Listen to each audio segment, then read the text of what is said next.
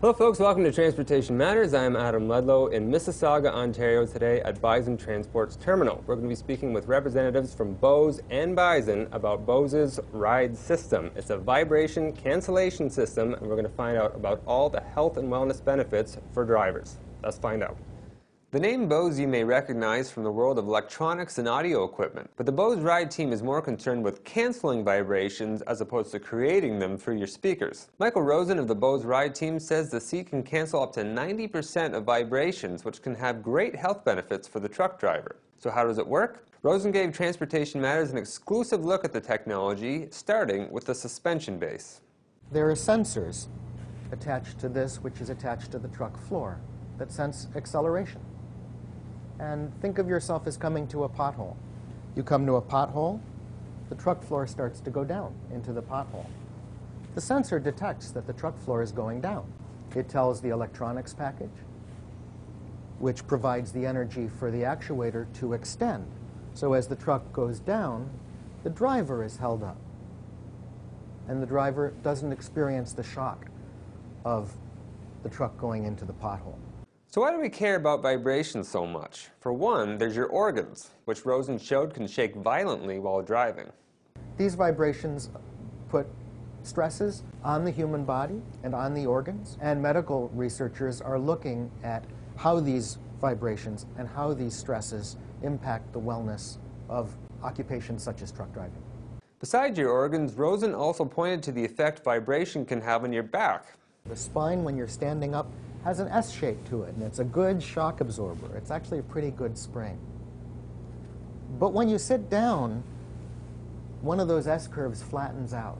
And not only does it flatten out, but the individual bones, or the vertebra, when you're sitting, they're no longer parallel. And like this little picture here, you can see they're at an angle with each other, and there's an uneven force applied to the disc, the connective tissue between the vertebrae. And this puts the back in a susceptible circumstance where if you were to apply shock and vibration from below, as is experienced by a truck driver, now you've got a situation where the back is more easily injured than it would be when you're standing up.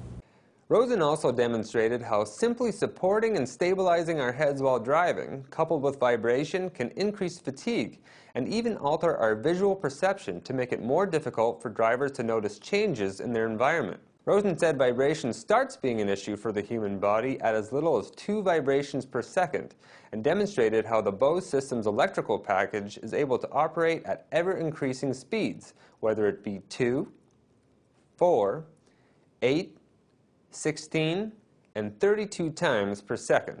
Rosen demonstrated how the Bose seat works using optical sensors. I have here a normal basketball.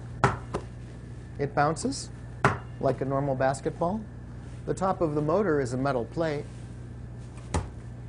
The ball will bounce on it too.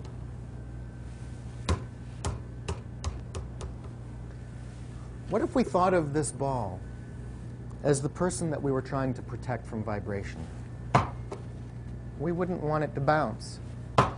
We'd want it to be caught without bouncing. For that, you'd have to be pretty darn fast. You'd have to see it coming and react quickly. The motor is extended. The sensors are watching for something. The electronics are prepared to calculate. Even though I throw that ball down very hard, the sensors detect the movement. They tell the electronics box there's a job to do here, and it's happening very fast. And the actuator responds just at the right time, just at the right speed, matches the speed of the ball, and catches it gently. The Bose Ride system has caught the eye of Bison Transport, prompting the two to launch a pilot project.